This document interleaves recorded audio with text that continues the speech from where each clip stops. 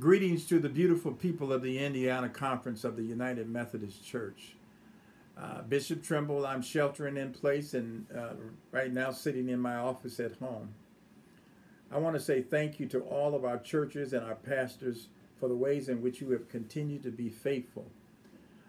It has been said several years ago that we cannot transform the world by simply going to church. We can only transform the world by being the church.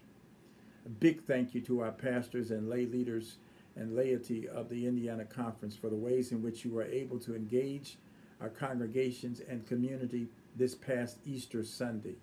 Jesus Christ is risen, risen indeed. The coronavirus pandemic has certainly impacted the way we live our lives, in our society, in our ministry, in the ways in which we've been able to meet or not meet. And we recognize that this is not over. We've had to make some difficult decisions, and one of those decisions is that after consulting with healthcare professionals and Indiana University Health, we have decided to postpone the annual conference to August the 15th at Indiana Wesleyan University and October the 10th at St. Luke's United Methodist Church in Indianapolis.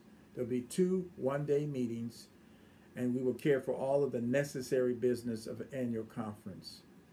I'm certain that this will raise questions on many persons' part, and you will certainly get answers from us shortly.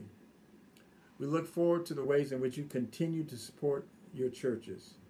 I am so proud to be your bishop at this moment in history and to hear about the ways in which pastors and laity have continued to support our congregations and our ministry, especially the ministry to those who are most vulnerable.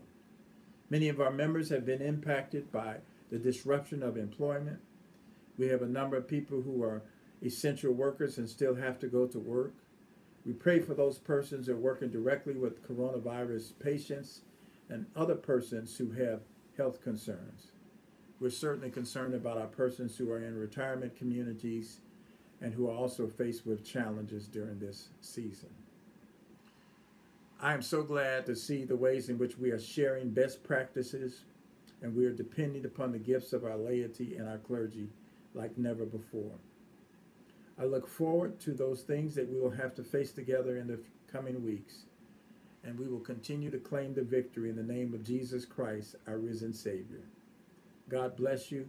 Hold the date, August the 15th, October the 10th, when we will be meeting for annual conference.